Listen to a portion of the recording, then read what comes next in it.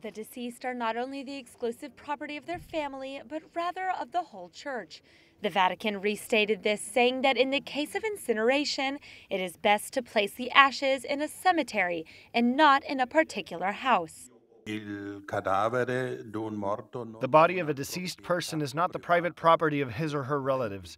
One who has died as a child of God is part of the body of Christ, the people of God. This is why we don't have private rites to bury the dead, but instead a public celebration. With the increased number of cremations, the Vatican has decided to publish the document Ad Resurgendum Cum Christo. It states that the Church is not against incineration, but instead prefers burial because it adequately corresponds to the piety and respect owed to the bodies of the faithful departed.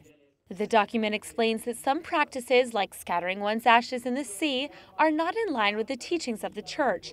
This is because, among other things, they marginalize the entire Christian community. We must overcome an excessively individualistic mindset, which closes in on the family of each person. Our families are part of a huge family of God. We believe in the resurrection of the body, and that's why the grave is the normal way for Christians, for Catholics.